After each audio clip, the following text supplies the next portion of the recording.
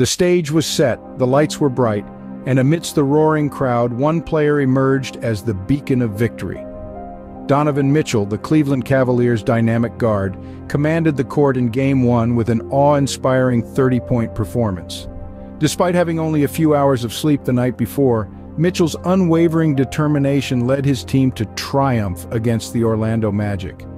In the chronicles of NBA history, Mitchell's Game 1 prowess has earned him a spot alongside legends such as Alex English, Michael Jordan, Kobe Bryant, and Wilt Chamberlain.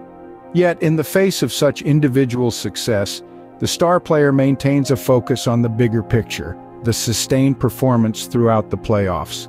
Game 1 was a testament to Mitchell's leadership and the Cavaliers' resilience. Despite shooting struggles and turnovers, the team rallied behind strong contributions from Evan Mobley and Jarrett Allen. The team's unity and shared vision for success were palpable, and Mitchell's consistent scoring set the tone for their victory. Mitchell's recent performances have not only stirred the NBA but also made waves in the gaming world. His record-breaking 71-point game against the Chicago Bulls is expected to earn him a high-rated card in the NBA 2K23 video game, a testament to his growing influence and recognition in the sports world.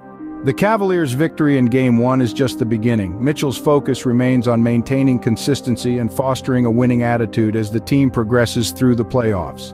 His high-scoring trend, coupled with the support of a talented core of players, highlights the Cavaliers' strong playoff potential.